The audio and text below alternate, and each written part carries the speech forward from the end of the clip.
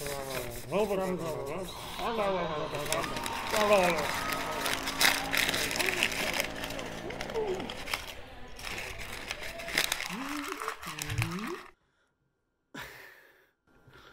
guys, welcome back. Time for a lesson on walk cycles. Here we go.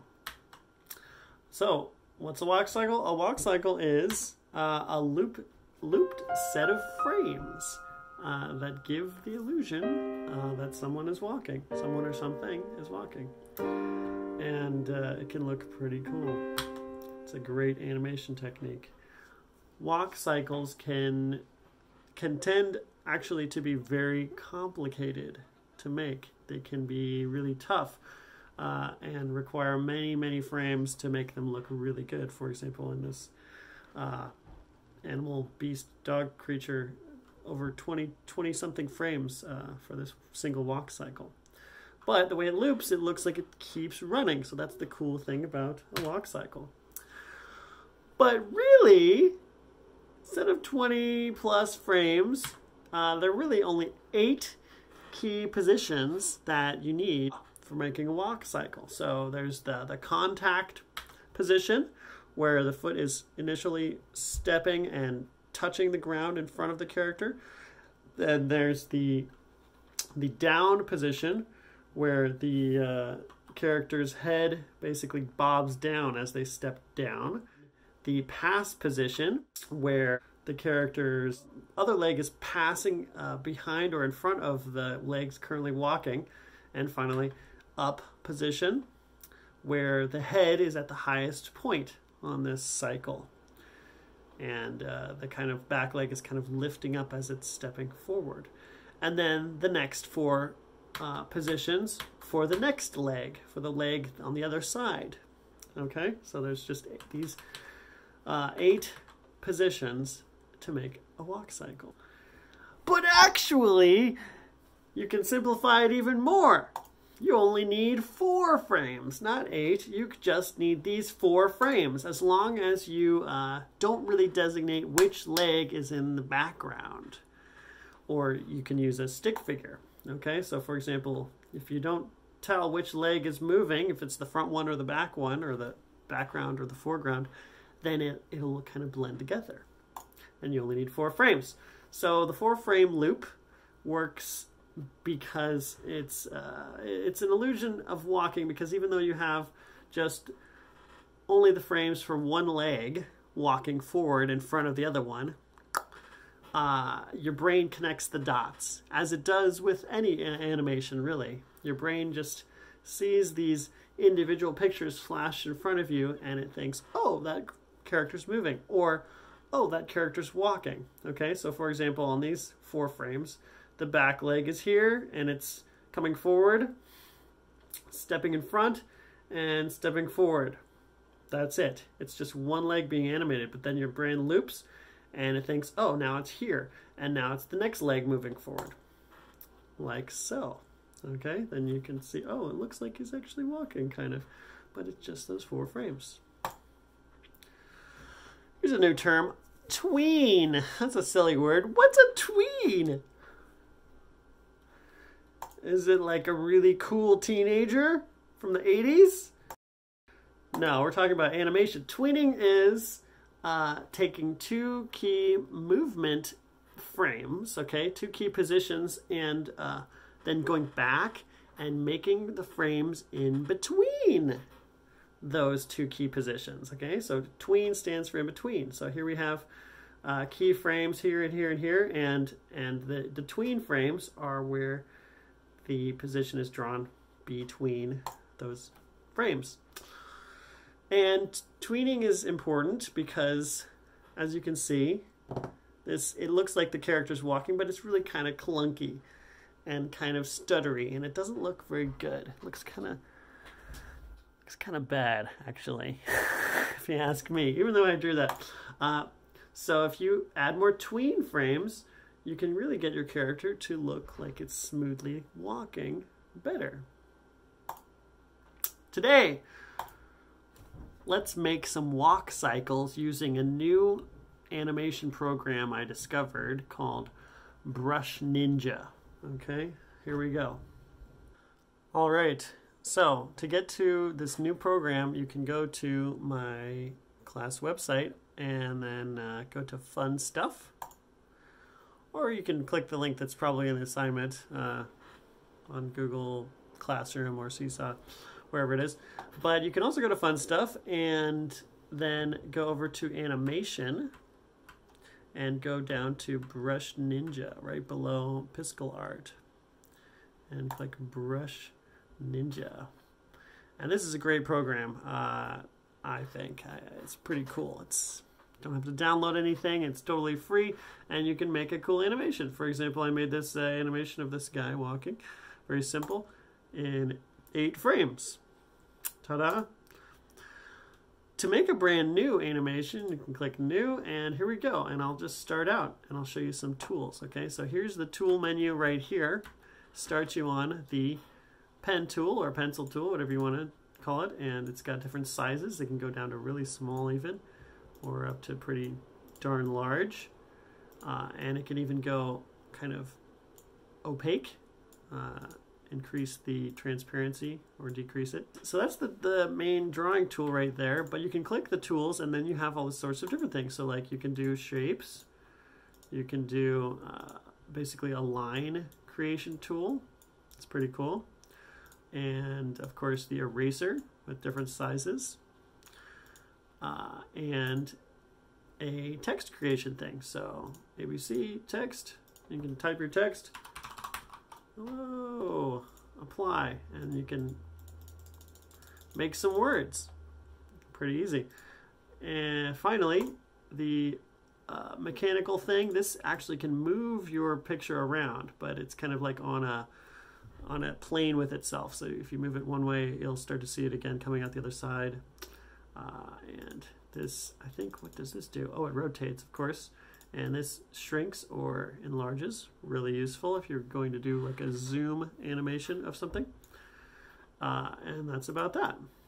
And this, I think this blurs it. Yeah, that's what it's doing. Interesting. So be careful with those toolbar ones. So I don't really like what I made there, so I'm just going to erase and start over. And I'll do like a little walk animation with you here.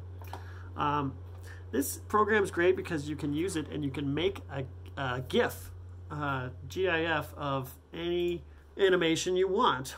But when you do make it, as you can see here, it says #BrushNinja, and that'll be kind of on your GIF once you export it or whatnot.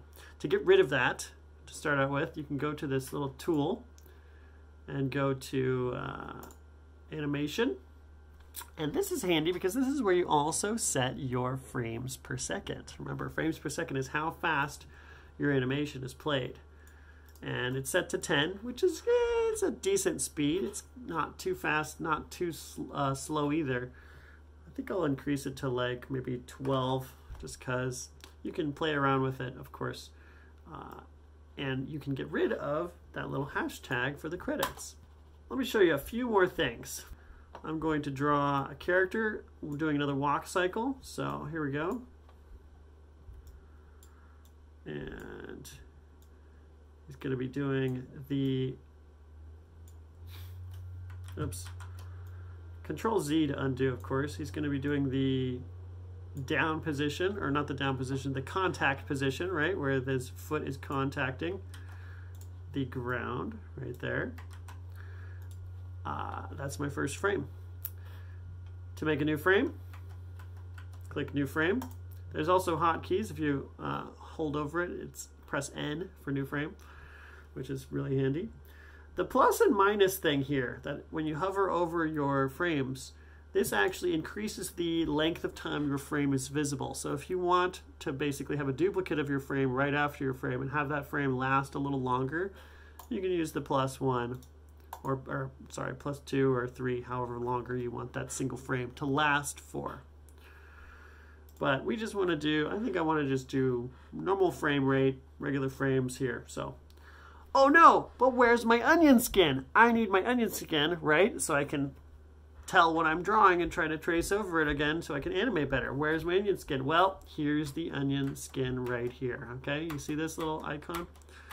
That is the onion skin of previous frames, and it actually is of 2 frames for this onion skin, so it can get a little confusing unless you give yourself a little bit of extra frames in between.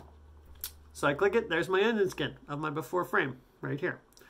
And I can draw over it, oops, and I want to have the head go down because this is going to be the down frame, right?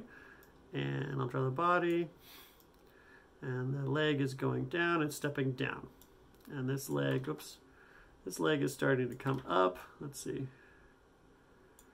and coming forward, okay? And we can do next frame. Aha, so I'm starting to get that 2 onion skin thing going on, but that's okay. You can just kind of deal with it, and so here we go. Head should be coming back up a little bit, if I remember correctly. You can take a look on my website if you forget how the walk cycle goes, and you can have it open in a separate window if you want. So I'll just speed up this part, and I'll try to make my guy real fast doing the walking. But remember, the frames go, you do the contact frame, the down frame, then it's the pass frame, that's the pass frame, and finally for the last 4th frame, here's the up frame. Now, let's see what it looks like. Here we go. Look at that. We got a basic walk cycle already with only 4 frames. Cool. All right, for next part, how do we make it smoother and better? You gotta add some tweens, right? You gotta add some tween frames. So we can do new frame, and once you click new frame, you can click and drag this frame around, okay? And new frame, and you can drag a new frame between each frame you have already. Now you can go to this frame and you can start to animate the tween. But you want to be able to see what your guy is doing in both the before picture and the after picture at the same time, so you can kind of draw what it looks like between those frames, okay? So I'm going to turn on the forward onion skin as well. Ooh, now we can see both of them, okay? So I'm going to try to draw the head between these 2 heads. Not the best. Here we go. Body's about the same position, luckily. But now for the legs. Okay, so this leg is just starting to come forward and it's starting to bend, but the foot should be kind of between. See that? This leg too. It's coming forward, it's almost stepping, but it's not quite there yet. So it's just stepping down between. Now we can go to this frame. Aha, but here's the problem. Look at that. There's too many pictures there. You see 3 different images. It's because the before onion skin does 2 onion skins, right? So we can do another frame, watch this, and I'll drag it and I'll kind of separate this. I won't need this extra frame, but it'll just help me basically just see the 2 frames that I'm looking for here and here, and see how they're separated by extra unseen frames. You just got to pay attention to which tween you're doing, okay, to make it clear. Or you can leave on all the images too, but then it's hard to get the real tween between just the 2 you're trying to get, okay?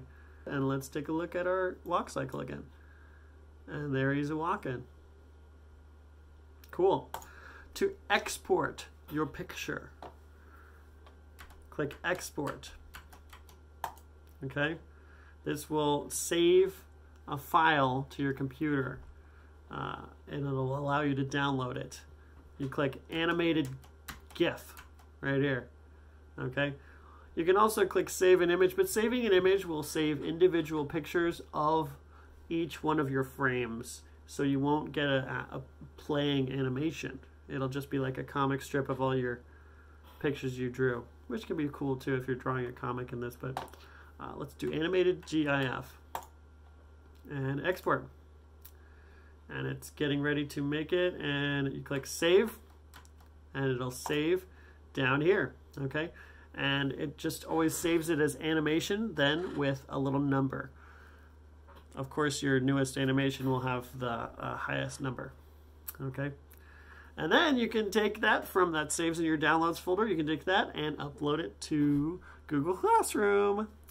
I don't think you can upload it to Seesaw, unfortunately, but hopefully you can play around with this anyways. I hope I see some cool walk animations, guys. You don't have to animate a person walking now. You can animate like a creature too if you want, or any kind of cycle animation. Go for it. Try to make as many frames as you can. Excuse me. That you need to